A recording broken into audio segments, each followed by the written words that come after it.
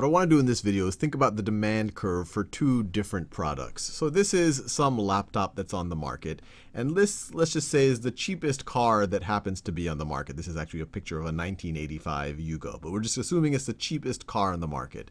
So let's just think about their hypothetical demand curves right now. So once again, in the vertical axis, we're going to put price, and the horizontal axis, we put quantity. And then over here, let me do it for the same thing. So this is price, and this right over here is quantity. And both of them satisfy the law of demand. If the price is really high, the quantity demanded is going to be really low for the laptop. And so it might be right over there. And if the price is low, the quantity demanded is going to increase. So the demand curve might look something like that. And it doesn't have to be a curve, or it doesn't have to be a line. It could be a curve. It could be anything like that. So that is the current demand for the laptop. So this is the current demand, all else equal. So we're not talking about shifting any of those other factors that we've been talking about in the last few videos. Now we could draw a similar demand curve for this very cheap automobile. If the price is high, very few people are going to want to buy it. And I'm not going to even specify what the price is, but this is a general idea. If the price is higher, fewer people are going to want to buy it. If the price is lower, more people are going to want to buy it. So its demand curve will also have this shape. From the top left to the bottom right, it satisfies the law of demand. So once again, that is the current demand. Now let's think about how the demand for each of these goods might change depending on changes in income. So we're going to focus on the income factor, the income effect for this video, and see how these two products might change. So let's assume that income in the general population goes up. So for something like a laptop, wow, if more people are making more money, especially in real terms, they have more money to spend. Well, at any given price point, there's going to be a higher quantity that's demanded. At any given price point, higher quantity demanded. At any price point, a higher quantity demanded.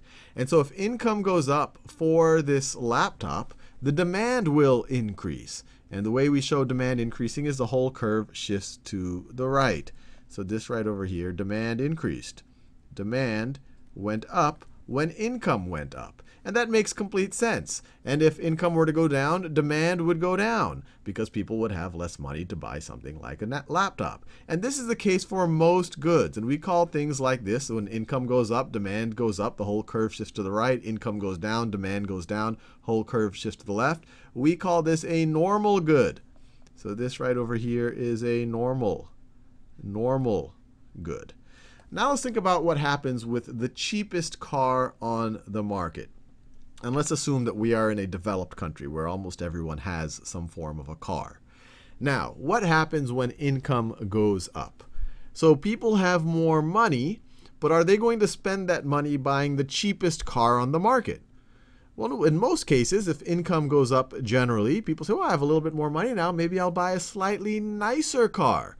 So, and maybe in particular, the people who were going to buy this car at any given price point. So at this price point, the people who were going to buy the car will say, wait, I can now afford a better car. Why should I go, this is not safe maybe, or not as safe as the other cars. And I want to impress my friends from high school and all of that.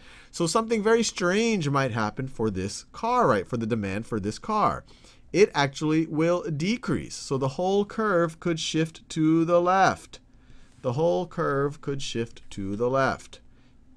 So income did a very strange thing for this good. Because income increasing made people say, hey, you know what? I could trade out of this good. I could get a good that I'd rather have than just getting more of this thing right over here. Demand went down. And goods like this we call inferior goods. Inferior goods. And the general way to think about inferior goods are the goods that people will want to not own if they had more money. They would want to buy, I guess, less inferior goods. Or another way to think about it is, if income were to go down, if income were to go down and more people are budget strapped and they can't afford the Mercedes-Benz or the BMW or even the mid-size sedan anymore, so if incomes were to go down and things were to get tighter, more people would want this car. More people would have to trade down to this because they're strapped, they're tightening their belts. And so you would have the strange situation where if income goes down, demand would go up for this thing. So income goes down, demand goes up. And remember, when we're talking about demand, we're talking about the entire shifting of the curve. At any given price point, the quantity demanded will go up because this is we're assuming it's the cheapest car on the market. So, and likewise, if income were to go down, for a normal good, it would do what you expect. Demand would go down. So an inferior good does the opposite of a normal good, and that's when we're talking about the income effect, and this is important, when we're talking about the income effect, an inferior good will do the opposite of a normal good, and that's because people want to trade out of it when their income goes up, or they don't want to buy it, they want to buy something nicer, and when income goes down, they say, oh, I have to buy this thing, so let me just do it.